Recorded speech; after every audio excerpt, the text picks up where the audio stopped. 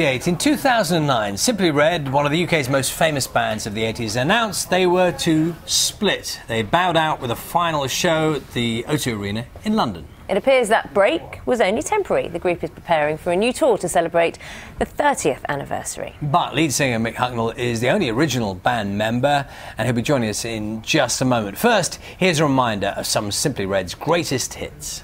I've been laid off from work, my rent is due. My kids all need brand new shoes. So I went to the bank to see what they could do. They said, son, look like bad luck got a hold on you, but it's too tight to mention. Oh, don't get so excited when I come home a little late at night, 'cause we only act like children when we argue, fuss and fight. You don't know me by now. If you don't know me, babe, you will never, never, never know me. No, you won't. Pleasure at the fairground on the way. And I love the thought of coming home to you, even if I know we can make it. Yes, I love the thought of coming home to you, just a little ray of light shining through. What we love about these moments is when we have the guests on and you look back on the years and Mick, and it was all about your hair. Some of the hairdos, goodness me.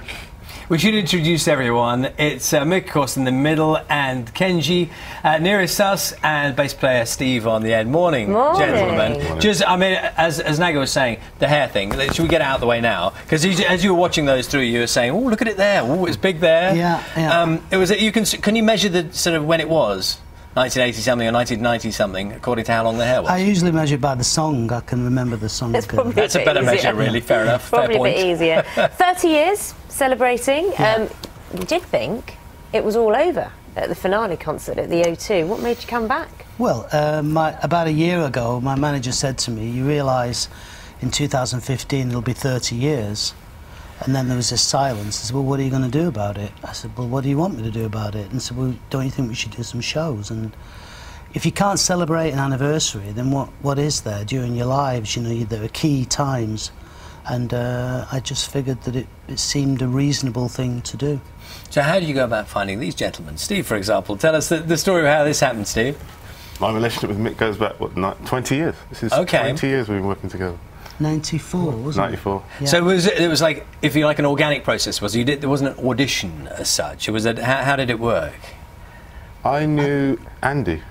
Wasn't it? I knew Andy Wright. Andy Wright is still producing, working with me. So I first worked with Andy Wright on the song Fairground. And so, yeah, Andy introduced us. And Kenji, the silent one, he's been with us since 1998. Yeah. Okay, in what capacity?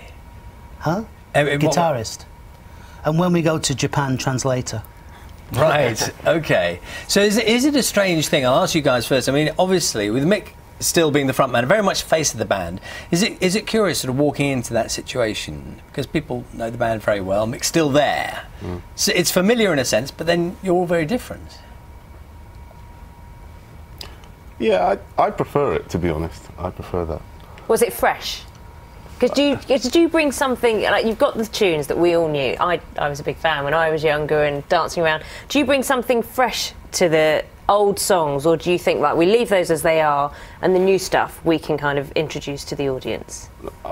I like to think we bring something fresh, Yeah? yes. So we're going to hear some changes to the songs? Very slight. I mean, the bottom line is I love giving people what they want. And if you go out celebrating a 30th anniversary, that is the time to give them what they want. So you play, look, here's the hits, this is the way it is, this is what they want.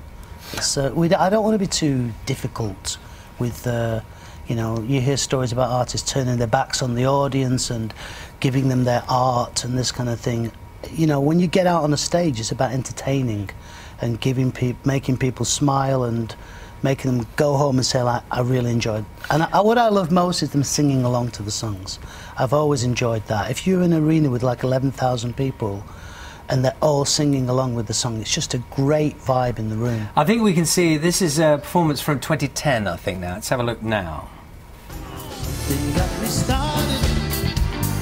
You know that I will love you. I don't know if it's even in your. It could be me at this moment in time. Is it in your?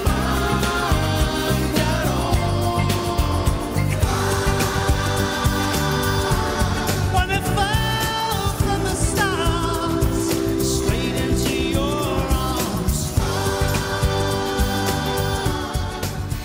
So you're all playing in that lineup. That was Sydney, wasn't it? Ken, you tell us, Mick was talking about the 30-year anniversary. 30 years ago, do you remember, did you like Simply Red then? Oh, yes. Yeah, I was living in He's not going to say otherwise, is he? But you're a fan then, were you? Yes, yeah. Where were you then? What were you doing? I was living in Japan, and I had my own radio program, and I remember I played the Simply Red record on my radio program. Yeah, Fairground was #1 in Japan, wasn't That's it? right, Is that right? Yeah. Who's coming to the concerts? Who do you think are going to come to the concerts next year? Because it's like you'll obviously have your core base of fans from over the 30 years. Are you attracting new fans, younger fans? Well, that was another do you thing think? that my manager pointed out to me was that it's not sort of going away. He calculated that we've had when you add up all the songs, for example, on YouTube, we've had 250 million hits on YouTube with all the various songs we've had. We've got 1.2 million followers on Facebook, and that is not exactly sort of it's more of a younger medium as far as I understand it, and you sort of think to yourself, well, you know, there's people out there who have even 5 years ago weren't ready to see us, and he also pointed out last night that there's a lot of young people hitting on it, you know, late teens, early 20s, which, I mean, great, I'm in. Very good to see you this morning. Good luck with the tour. Thank you very much. And Simply Red going on tour next year, 2015. Jimmy Whirlwind White has reached